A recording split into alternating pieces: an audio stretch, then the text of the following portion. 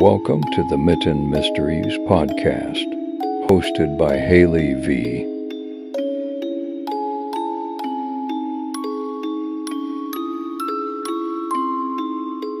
Hello, everybody, and welcome back to the Mitten Mysteries podcast. I'm your host, Haley V. Thank you guys so much for joining me today. If you are new here, we like to talk about all things creepy, strange, and unusual.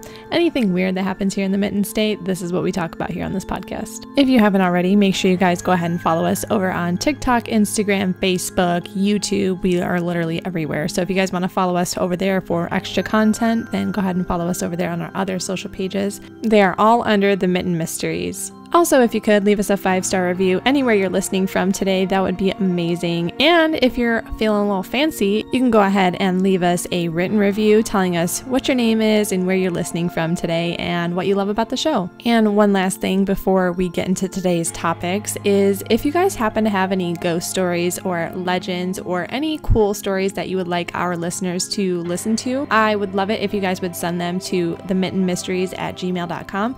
So that way I can read them out loud to our listeners and share about stories and topics or legends that maybe a lot of people here from Michigan didn't know about. All right, well, that's enough with the intro. Let's go ahead and get into today's show. Hey, everyone. I hope everybody had a fabulous weekend this weekend. I know I did. It was absolutely insane. I had the most incredible experience. My husband and I got invited to go to the grand opening of the Imagine 8 haunted theater. This theater was built in like the early 1900s, like 1920s, I believe. This theater was built around 1927 and it was used as like a playhouse, and then it got remodeled in like the 1980s into a movie theater. We got to experience the Ghost on the Balcony haunted attraction at the Birmingham 8 Imagine Theater. We got to meet James Jude Courtney, and he is the actor that plays in all the Halloween movies, and that was cool. We got a couple pictures with him, me and my husband. My dad actually went too, and so he got some pictures. So it was really cool to have that experience. We got to go upstairs into like the media area, where it was pretty much this area where they allowed all the media and the content creators and the news channels to kind of hang out in like this little like lounge area. And then we got to go into the haunted attraction first and kind of see firsthand what it was going to be like for everybody else. It was definitely interesting. I got scared so bad in one of the parts of the haunted attraction. We were walking through, I won't spoil too much, but we were like walking through this area and it's like all Christmas trees and it's smoky and you can't see anything, but you got like the flashing lights. Oh man, it was good. I got scared really good.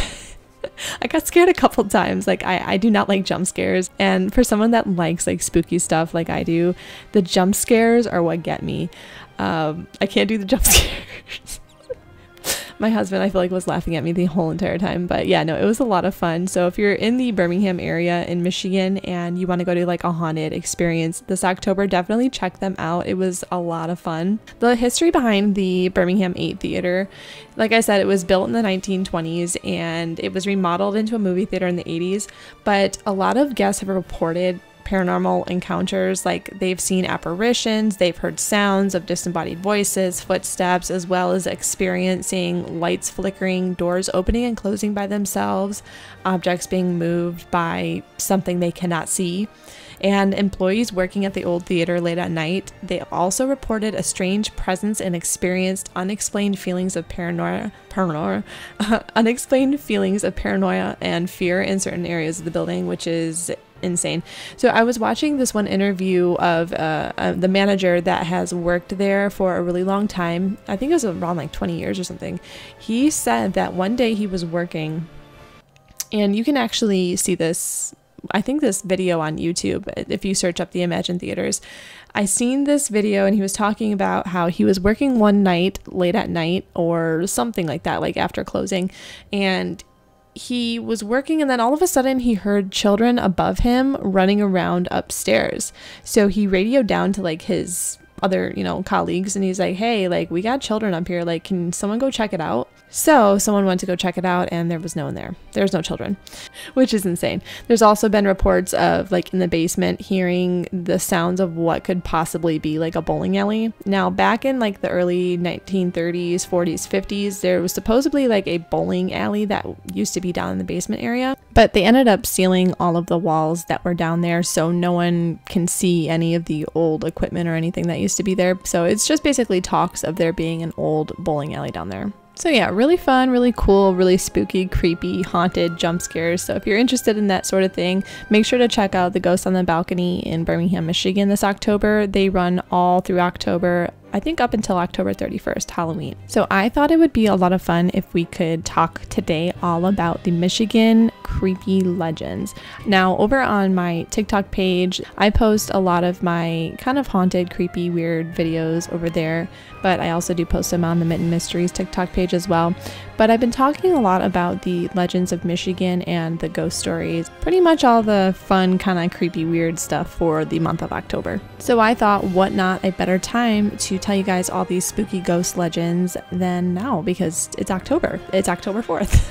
Well, today it's October 4th when I'm recording this, but you probably won't hear it until maybe the 5th or 6th. So that is what we're going to be talking about today. And the first topic we are going to talk about is the legend of Michigan's Dogman. Now, this legend of the Michigan Dogman is pretty much like Michigan's own werewolf. There's been multiple accounts of seeing this creature. It's basically like half human, half dog, pretty much. So it's said to be 7 feet tall with the body of a man and a dog's head that walks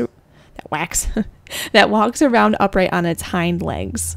This story reminds a lot of people kind of about like Sasquatch and the Chupacabra, and there's also a Native American legend that is called the Wendigo or Wendigo. I'm not sure how to pronounce that, but so this legend first kind of started off with some stories from northern Michigan in the Lower Peninsula, and a lot of the tales of this beast were seen by lumberjacks in Wexford County, Michigan. Now this is kind of back a long time ago in like the 1800s, like around 1887 is when these stories started to pop up, but I know that a lot of these legends of the Michigan Dogman date way back, way before the 1800s. Like I said before, the Native Americans had a lot of these legends back from their time, and there's a bunch of stories, like I said before, about the Wendigo. I'm sorry, if anyone knows how to say that correctly, please correct me on that one. But yeah, no, these legends date back way before, I feel like, the 1800s. So the legend states that this creature is hiding out in northern Lower Michigan, and it's basically covered by the Huron-Manistee National Forest. A lot of the times the sightings of this creature have been scattered all over the state, including the Upper Peninsula, but a majority of them seem to be from the northwest part of the Lower Peninsula, especially around like Traverse City, like I said before. There was a song that popularized the Dogman in northern Michigan, and this song took off in 1987 thanks to disc jockey Steve Cook for the radio station WTCM-FM, and he had an idea for an April Fool's Day prank to compose a song about a man-like wolf that stalks the forest. And you can find this video on YouTube, I'm pretty sure. But this is where the tale of the lumberjack sightings of the beast came from. So I think that a lot of those stories about the lumberjacks were just stemmed from this song, and they weren't true. Cook told WWMT Channel 3 News in 2016 that I came up with the creature of the Dogman, a half man, half dog, and developed it into a poem. It was kind of an amalgamation of all these creatures I've heard about as a kid and stories that I've heard about. So unexpectedly, the song took a huge hit and the subject of many requests in the coming weeks and months. So Cook also started to hear from people who claimed that the legend was no laughing matter and it really was true. And then he got phone calls from people saying that it's no joke, it's the real thing, that it actually happened, that people have seen this creature. Cook stated that he doesn't believe the legend himself. He thinks it's basically baloney. He said that he's a skeptic because of the way that this whole thing started, pretty much. He said that he watched it evolve over the years, but he doesn't believe that this dogman creature is actually out there. But he does believe in other things out there that he cannot see with his own eyes, but just not the dogman.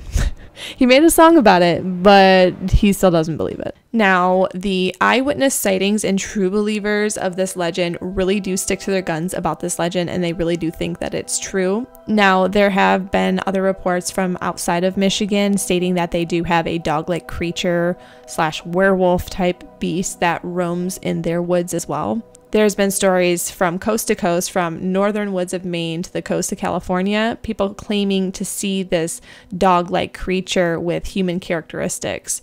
And a lot of people have been interviewed as eyewitnesses, and they are very hesitant to speak about it because they don't want to get made fun of, or they don't want their name out there and basically get bombarded with, a bunch of hate for believing in this legend.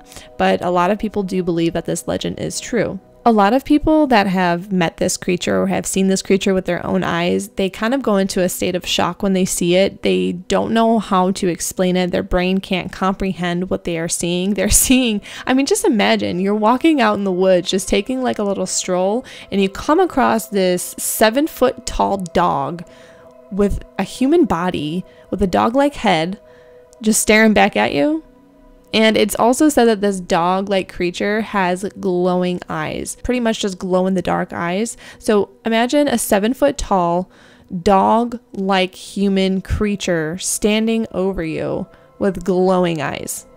You're going to go into a state of shock. So, I don't know. It's hard for me to believe it, but there's a lot of things that I don't understand, and I can't put my mind to it. It's very hard for me to understand, but I think it's possible. People and scientists are finding brand new things every single day, new creatures every day, so why not? I don't know. I think it might be true. It could possibly be true. I don't know. Let me know if you think that the legend of the Dogman is true, because I think it might be. Anyway, let's continue. So a lot of the common factors with these sightings have been pretty much at night. They only happen at night, and many of the tales of the encounters are pretty quick. They don't last very long, but a lot of them have stated that they were driving down the street of like this dark road and nobody else was around. It was just them in the vehicle, and they would pass by what looks like the Dogman creature, and they would see it out of the corner of like the car where the headlights are. It'll catch a glimpse of this animal and it would get spooked and it would run away. Or they have seen the creature crossing the road and standing on the shoulder before it vanishes from sight. There have been many other encounters that are much more crazy than just seeing it in the woods. A lot of people have stated that they've been attacked by this beast, and many of the hunters and campers that have had unexpected run-ins with the creature, they have stated that this creature has super big hands / paws and claws. Hey, that would be a good beer name. Paws and claws. Anyway, so yeah, they have really big, long claws.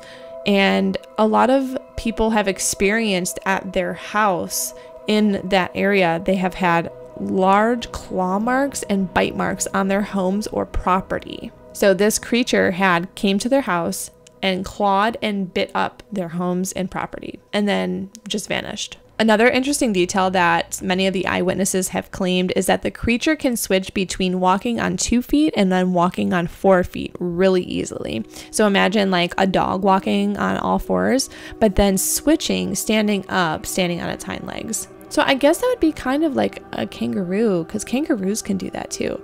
They look kind of human, don't they? They can walk on their hind legs or walk on all fours like a dog.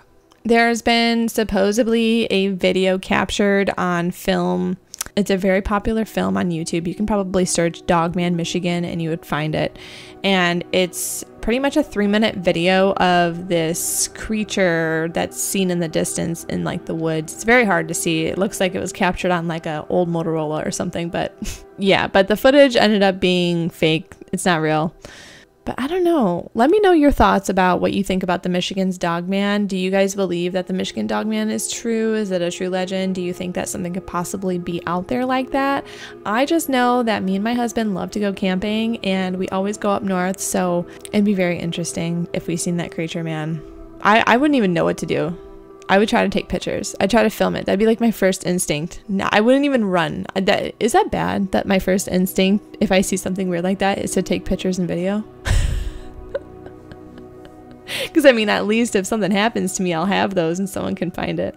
So the next legend slash ghost story we're going to talk about is Hell's Bridge. So the legend of Hell's Bridge takes place in a place called Algoma Township in Michigan. This is pretty much now a little metal footbridge, and it's hidden in the Michigan woods crossing over the Rogue River near Rockford. This is kind of how the story goes. So now back in the day, there was some children that came up missing in the town, and so the townsmen organized a search party to go into the woods to look for them. But unfortunately, they did not want to leave their other children unattended, so they left these kids with the man that they really trusted back in the town. His name was Mr. Frisk, and so he was in charge of keeping the children safe and watching them while the parents went to go look for the other missing children. Claiming that he did not want to leave any of the children to wander off, Mr. Frisk tied the children together and marched them into the woods. Once at the location of this bridge, now the bridge back in the day was a stone bridge. It was not like the metal bridge is today. So it was this big stone bridge, really tall stone bridge that was there. He led these kids to this bridge area and they were all tied up with some rope. So Mr. Frisk tied all these children together and he tied them with some rope and he led them into the woods. Now at this location, the kids started to notice this really rancid smell, basically like the smell of death. And after they had mentioned this to Mr. Frisk, he uncovered the pile of leaves and branches that revealed the bodies of the other missing children of the town. When the kids seen this, they screamed on the top of their lungs. But unfortunately, the search party was on the opposite side of the town at the time, so they could not hear the screams of the children. So Mr. Frisk knew that the search party was off in the other direction, and that is why he took them to this place. So he proceeded to kill the children one by one and dump their bodies into the Rogue River. Later, when the townspeople realized that the kids and Mr. Frisk were missing when they got back, they searched along the river until they came upon the spot and saw the bodies of all the children in the water. Following Frisk's footprints, they found him covered in blood, babbling about how the devil coaxed him into these killings. The man grabbed the rope that Frisk had used to tie up all the children and proceeded to hang him right then and there from the nearby stone footbridge. The legend says that the rope snapped and the current took his body downstream and it was never found, and it's never been found to this day. Now, whether an evil entity made Frisk do this to the kids, the townspeople didn't care. They grabbed his body and the rope that he had used to tie the children up and instead hung him off the bridge with it. Legend says that after he died, the waters swelled, snapped the rope, and took his body away. Now, to this day, a lot of people have experienced the evil forces that have influenced Frisk, and it still inhibits the area. So if you go there, you can possibly see the faces of the murdered children under the water from time to time. You can hear a creepy laugh in the woods if you're there at midnight. You can see glowing red eyes that have been seen in the woods and also on the footbridge, along with the sounds and screams and laughing of young children late at night. Now, tubers that have also swam with their tubes through this river, they have claimed that they have had unseen hands trying to pull them into the water. So, could you imagine you're just floating down the river, hanging out with your little boozy koozie with your friends and some music, and you're just, hanging out, and all of a sudden you start to feel hands underneath you and they try to pull you under. Becky over here can think oh, that's just, Eric over there pulling me under, trying to play a joke on me. And you look down and see faces of these murdered children trying to pull you into the water. Yeah, no, not my vibe. The stone bridge has been long gone and it's been replaced with a metal bridge, and it's been dubbed Hell's Bridge by locals. Now, this bridge is located within the woods of Algoma Township, northwest of Rockford. To feel the most effect of this scary, creepy area, you have to go alone or with a small group, so a partner, but don't go with a big giant group. I have not personally been to Hell's Bridge yet. It's definitely on my creepy spooky season bucket list.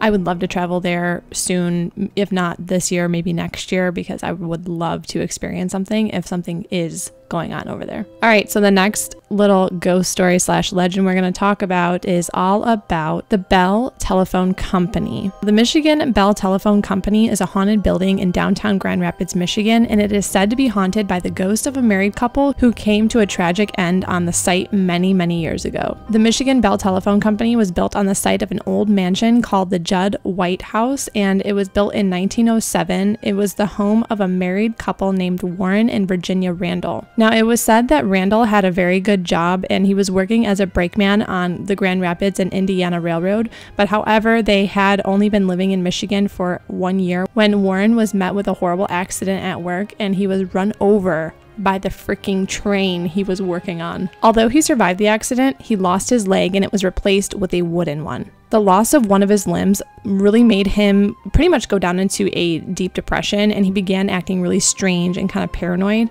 So the couple's happy marriage was really on like rocky ground, and Warren started accusing his wife of cheating on him and having affairs with men who had more legs than he did, apparently. That's actually really sad. So their arguments often became violent, and the police sometimes had to be called to the house to break up one of their fights. At one stage, Warren was arrested when he chased his wife down an alley while sharpening a straight razor and threatening her life and threatening to kill her.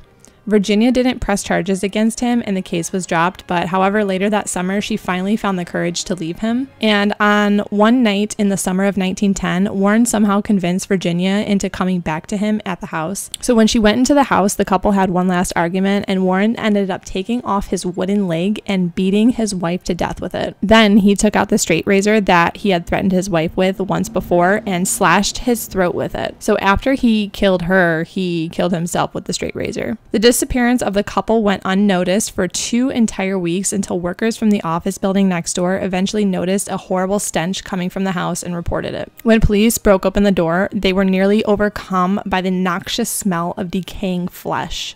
Inside, they discovered the 2 rotting corpses laying side by side. They were so blackened with decay that they could only be identified by Warren Randall's wooden leg. The tragic and disturbing tale of the Randalls' murders and suicide quickly spread around the city, and the house was never occupied again.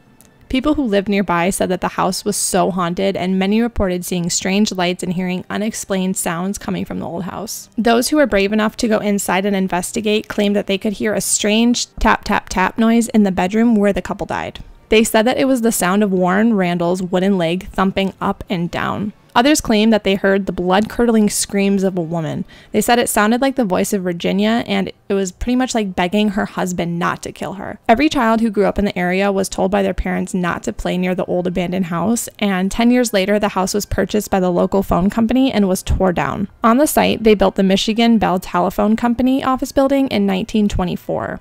Ever since the new building was built, residents of Grand Rapids, Michigan started receiving odd phone calls late at night. When the calls were eventually traced, they were found to be coming from within the phone company's office building. So a lot of people believe that the creepy ghost encounters or strange paranormal phenomenon has been coming from these 2 ghosts that were the ghosts of the couple that lived in the old abandoned house before the bell tower was built in this area. So that's kind of creepy. You get like phantom phone calls, or shall I say getting ghosted.